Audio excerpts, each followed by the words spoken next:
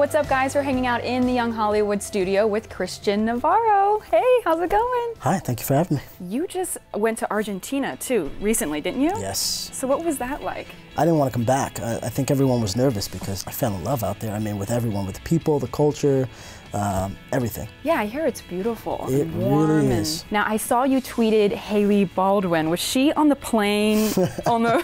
I saw you tweeted her, like, met you on the plane. I'm fanning out right now. Tell me about this. So met is a loose term.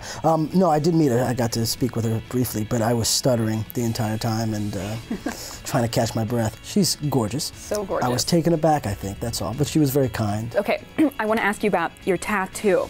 Which one? I follow you on Instagram. I saw you got a tattoo of a lion. Yeah.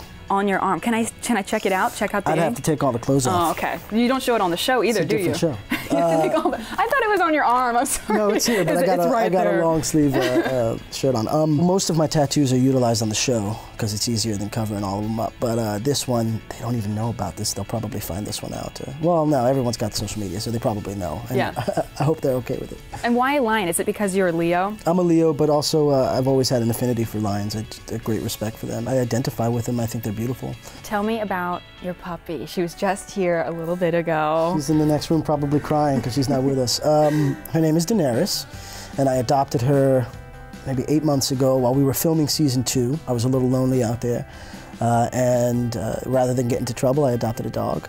And so the story behind her is I didn't go to get her first. I went to go get this border collie that I was really in love with. Oh, really? Yeah, but they're so big and we travel so much for work and things. I just felt uncomfortable getting a bigger dog. And as I was leaving the Humane Society, she was at the door. She was like the last one there. She put her paw on the glass, and the gentleman who was helping me asked if I wanted to play with him, because usually and I said, no, wrap her up, she's coming home with me, and that was it. Oh my God, I'm gonna cry. Yeah. I love her, that's so cute. Oh, that's so I love lovable. her very much. She makes my days infinitely better. Now, what's it like on set? I know it's a very serious show. You're covering a very serious topic. How do you guys keep it light when you stop rolling and kind of try and keep it positive? We're always, luckily everyone, I think I'm the least funny in this cast. I have a serious air about me, but these people are hilarious. Alicia Bowe particularly makes me laugh. Sometimes she'll just shoot a look from across the room and I can't contain myself. Dylan is just hilarious, and every time I work with him, it's usually a really dark scene. He just makes me laugh. He's the same. He can shoot me a look and I just die laughing. And we really are. Everyone you will interview from our show will say the same thing.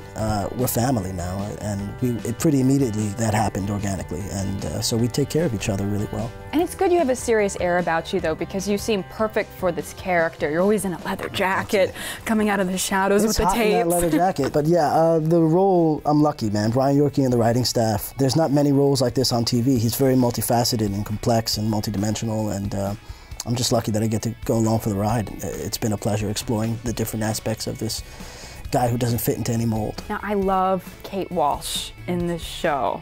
What's it like working with her? It's a masterclass. It's a masterclass. I think she and I have become friends, and there's just something special.